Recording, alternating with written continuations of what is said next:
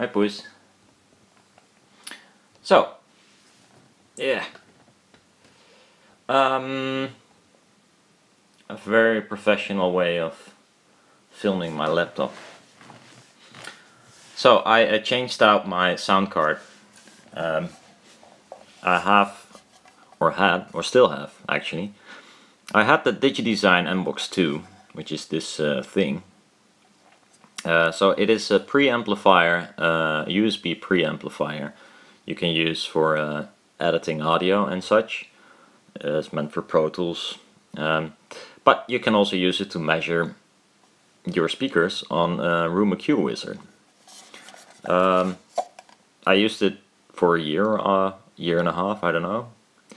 It has a mic input, a line input, not needed, 2 lines out, not balanced, unfortunate. And it had a padding for the microphone, which could be helpful, and a phantom power, which I need for my mic. But there was one problem, and it's the following. It reaches only, or the sample rate is only maximum 48 kilohertz. And with a sampling rate of 48 kilohertz, you can only measure, in theory, up to 24 kilohertz analog sound. So I can show you maybe a measurement here. So this is a measurement of, oops, there we go, from a 48 kilohertz source. And that should not be a big deal. I mean, we don't hear above 20k. So for instance, the CD player only has 44.1 kilohertz sampling rate, and it reaches to around 20k. And the reason for that is actually because they need filtering. Because if you would want to record like 22k, which in theory should be, I think, yeah, no, 21k for instance, or something, 22 should be possible with this sampling rate. But it could make some artifacts, especially above the 22k. But to filter out these components, so you won't get any artifacts, you apply a filter. But as we know, it's not insanely steep. It doesn't change or goes on or off at a certain frequency. It has a slope. So that's the reason why they kind of set it at 20k and then there's a slope. So there might be some information still, but well, very weird story and not very clear. But a CD is up to 20k. That's all you have to know. With the 48 kilohertz MBox 2, I can measure up to 24k, as you can see here. Actually, it is also lower, probably because of the same reasons, but it reaches to 23k, although I measured up to 24. And that's okay for just the frequency response. I mean, I don't hear 20k, so 24k is, well, more than enough for me. But it becomes a thing when you want to measure distortion, harmonic distortion, that is. As you can see here, the red line is a second order, and the brownish line, that's almost not visible because it's below the noise floor, it stops even earlier. But so this is the second order harmonic distortion, and this is the third. And if we look a little bit closer, wow,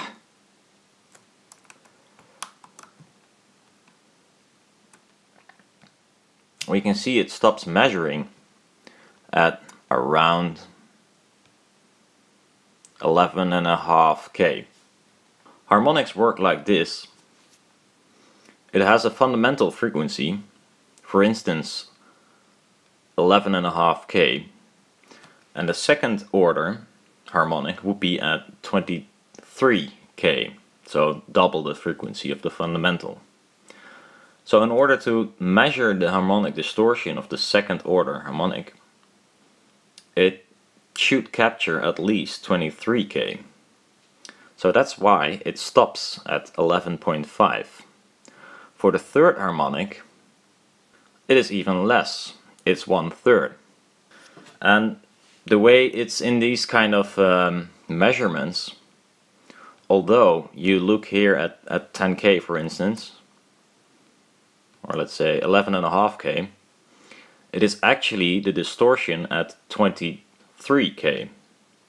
But to make it more clear where it belongs, or at least by what fundamental it is excited, they shifted the whole thing. So they shifted all these harmonic distortions to the left, so it will line up with the fundamental that excited or created that distortion. So that's the reason why all these distortions stop. So second order is the one that is going the furthest, then the third, and then the fourth, and then etc, etc, etc. So if you want to know information about distortion, for instance a peak here in a measurement, I got a weird peak here at 8K in the second order harmonic. So we know it's something at 16K, or at least the harmonic is at 16K, but it is produced by the 8K fundamental.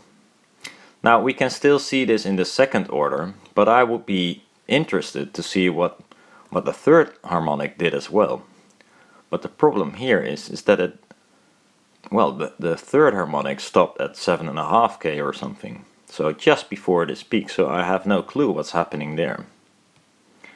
And if you want to measure up to 20K, I would be interested to see the distortion as well up to 20K.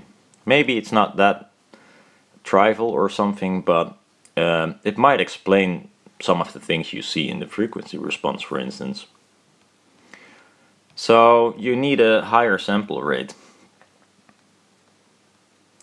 So I did a measurement here with 96 kilohertz sample rate, but I left the measuring frequency up to 24K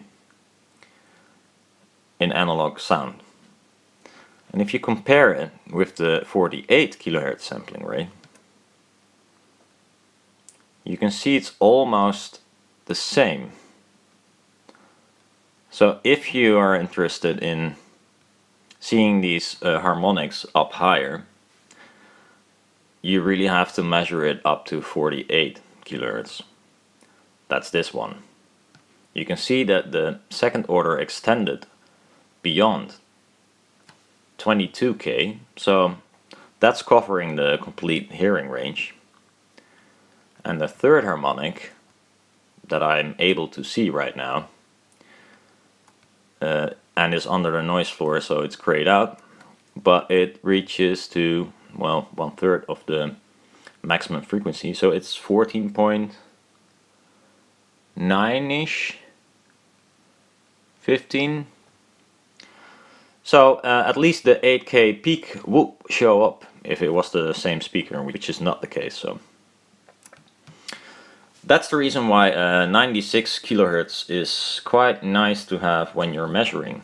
So this one couldn't do it, so I had to buy a new one.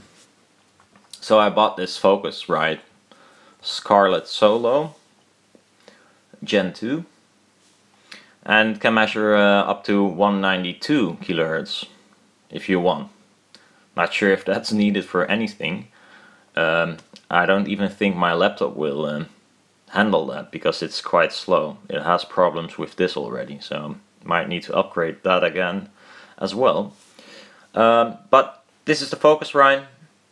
It has phantom power, one mic input, and quite chintzy, annoying connectors for the output.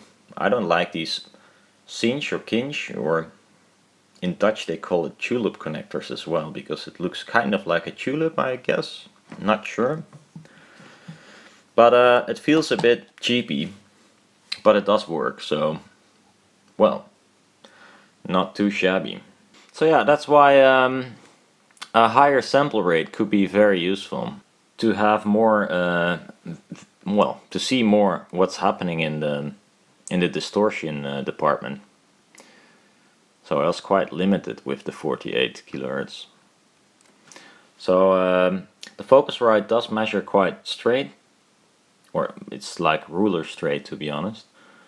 It has slightly more noise than my DigiDesign, but it might be just some gain settings that I might not have found the perfect spot to be sitting with the gain yet. But overall it looks promising. But I do hope I get this noise a little bit down, because otherwise, as you can see here, some of the third harmonics will disappear into the noise, which is which is good. I mean, it means that it's really low, but still. So that's the reason why 96 is nice to have. Of course, the higher the better, but question remains if your mic is even working at these high frequencies. Mine is not rated for like 84,000 Hertz. I'm not sure how much you can trust at that frequency. I think nothing, actually. So it's more to just extend a little bit this distortion measurements up till where the mic itself becomes a problem. And unfortunately there is I've never seen a measurement, I think, up till 30K or something of this particular mic, so that's too bad, but I have to roll with what we got. So yeah, see you around. Hopefully I can make some new measurements of the crap I make and hopefully improve them. Who knows?